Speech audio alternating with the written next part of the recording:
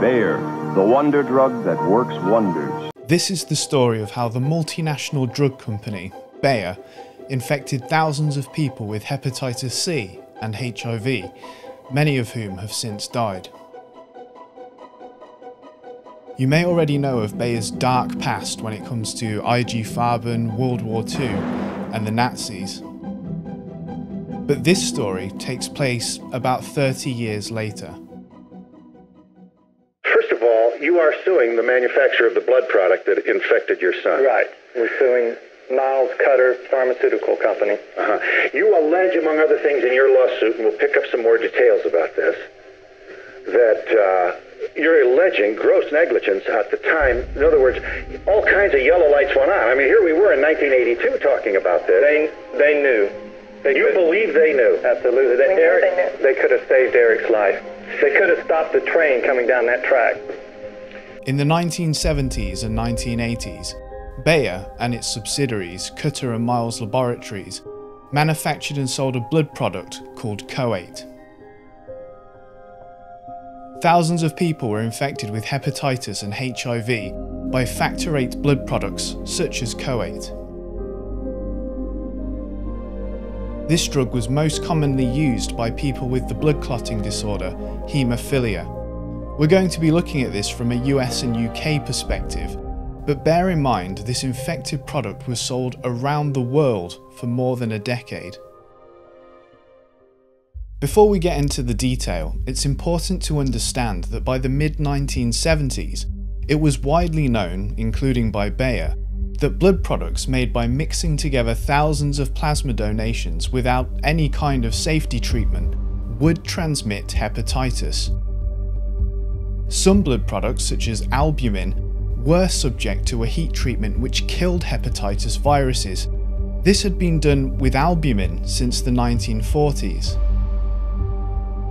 However, BAYER skipped this step for Koate and sold it anyway. Documents show that BAYER, the US and UK health authorities, knew that patients would be infected by Koate with hepatitis, and that hepatitis could be rapidly fatal. Those facts alone will leave you wondering how what happened next could possibly have been allowed to happen. In October 1975, officials in the UK receive a licence application for Koate, manufactured and sold by Cutter Laboratories in California, USA. But the licence application for Koate faced a problem. The UK licensing authority demanded Cutter provide information about its rates of rejection for blood plasma donors, the reasons for rejection, and other safety information. Perhaps unsurprisingly, BAYER's subsidiary company, Cutter, failed to provide the required safety information, and its licence application did not progress. But unfortunately, that was not the end of the Koate story. Far from it. You see, by about a year after Cutter first attempted to get a Koate licence in the UK, it had struck a deal with a UK-based company called Spaywood.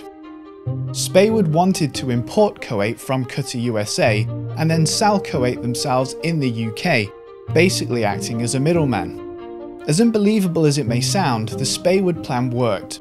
The UK-based Spaywood company was granted a licence to sell Koate in the UK, but without having to provide the information originally asked for from Cutter. This would prove a disastrous decision, and an immense failing of the UK regulator.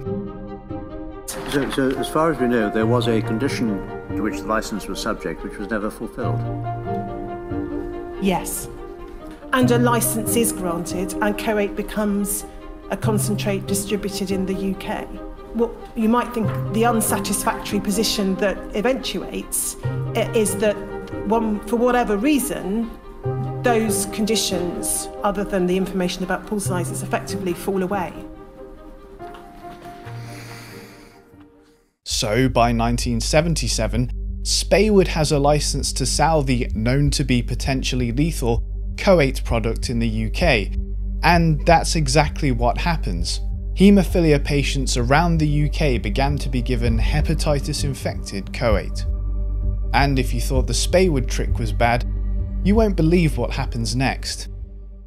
3 years later, in 1980, documents show that Koate were not happy with the sales performance of their Spaywood middleman, and so with Koate still being pumped into patients around the UK, Koate takes back control of sales from Spaywood by setting up its own direct UK company, Koate Laboratories Limited, and Koate Laboratories Limited makes a license application for Koate, which is granted, proving once again just how easy it was to beat the UK regulator with a dangerous product.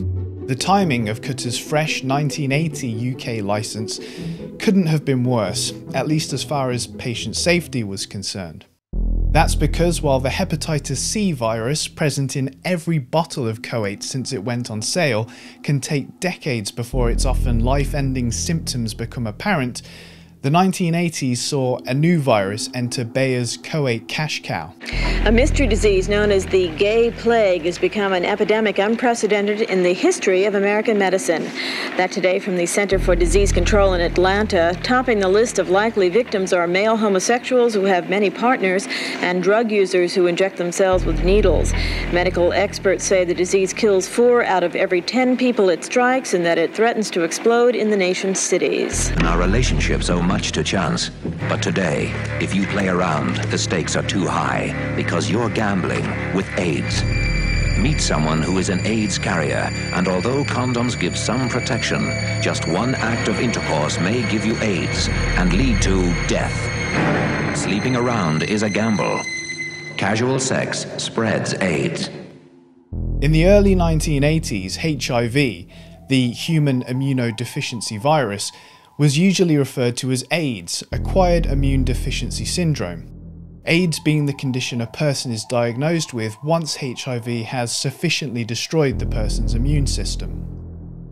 If you thought Bayer were bad for continuing to sell a product they knew to be infected with hepatitis, you really won't like what Bayer did with AIDS. Internal company documents show that in 1982, Koate had some evidence that its Koate product might be infecting people with AIDS. Probably a good reason to withdraw their product, you might think. But no, that didn't happen.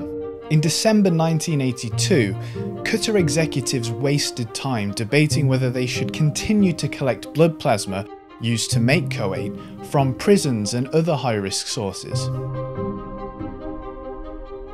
Almost a year later, in November 1983, Koate documents still make reference to prison plasma being used to make Koate. Bayer knows they're selling this highly risky product, but just carry on selling it anyway. Koate is still being sold in the UK, and patients are continuing to be exposed to hepatitis and AIDS over and over again. The corporate mentality of Bayer in 1983 is probably best encapsulated by an internal memo from May of that year, which, in relation to AIDS, being in Koate, says, "We have to fight the fire with a short-term solution that will preserve our market position." Bayer also talks in the document about ways in which it could make its product safer by heating it. Remember, that other blood product, albumin, which was heated to kill viruses? Well, Bayer could have used a similar heating process with Koate.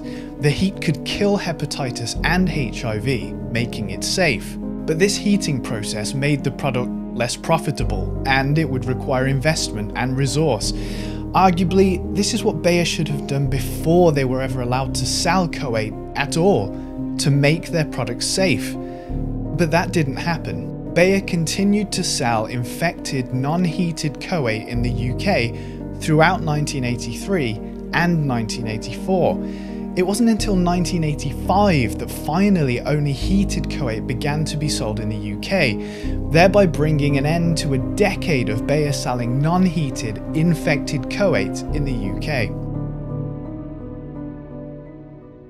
Some 1,250 people in the UK were infected with HIV through factor VIII blood products such as Koate. At least 2,000 more were infected with hepatitis C, and only around 250 of those infected with HIV are thought to still be alive now, with most having died of AIDS in the early to mid-90s. And some 300 of those infected with HIV were children. No one from Bayer has ever been held accountable for what happened. This is about seeing the pain. This is about not sanitizing bad news. This is about telling the truth. And here it is. This is Eric. What's the force that keeps driving you? My parents. And the Bible.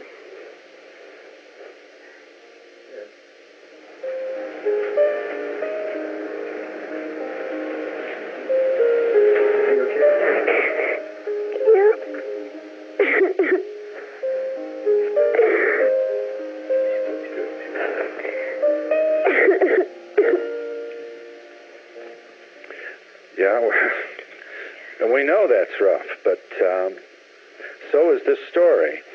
And maybe we should have cried a long time ago, you know? Phil, we have documents that state that they knew that they had a problem with that product before Eric ever got his first shot and before thousands of other kids ever got their first shot. They knew. There's document proof. And they didn't do anything about it because money and greed. And we'll be back. In 2017, Prime Minister Theresa May announced there would be a public inquiry into the infected blood scandal, an inquiry which is due to publish its final report in autumn 2023. The evidence the inquiry has looked at in relation to Bayer has been of great help in making this video. Victims and families will be hoping that the final report of the UK inquiry lays bare the full extent of Bayer's actions. Bayer were not the only company that sold infected blood products, and while this video has focused on the UK, this is an issue which has affected tens of thousands of families around the world. Thank you for watching, and I hope this story serves as a reminder of the importance of the checks and balances we need in order to stop scandals like this from happening in the future. I'm Jason Evans, and this is Factor 8. There's only one choice. Be you. Be Bayer.